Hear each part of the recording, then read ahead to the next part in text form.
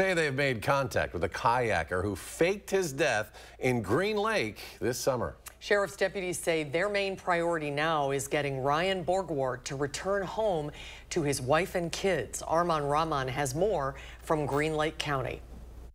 It was off of Big Green Lake, this body of water, that the Green Lake County Sheriff's Office believes Ryan Borgward sunk his kayak and attempted to fake his own death before traveling across a much larger body of water overseas to Eastern Europe.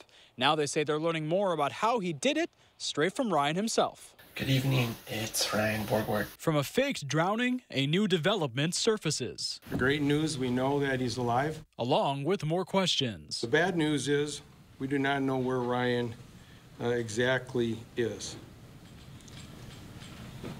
And he has not yet decided to return home. Green Lake County Sheriff's deputies have been talking with Borgward since November 11th.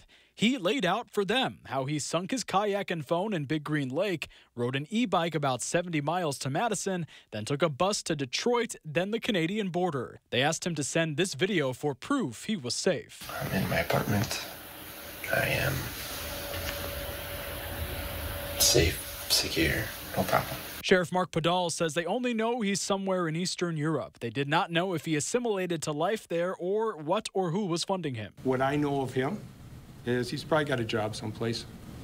He's a pretty handy man. But authorities say they're less concerned with what his life is like there and more concerned with getting him back to his life and family here. We want to continue because he needs to come home to his kids. Christmas is coming.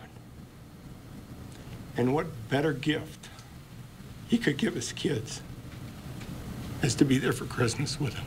Sheriff Podal says they will keep trying to maintain communications with Borgward in an effort to bring him home. Right now, no one else is under investigation for helping him leave Green Lake. Reporting in Green Lake County, Arman Rahman, News 3 Now.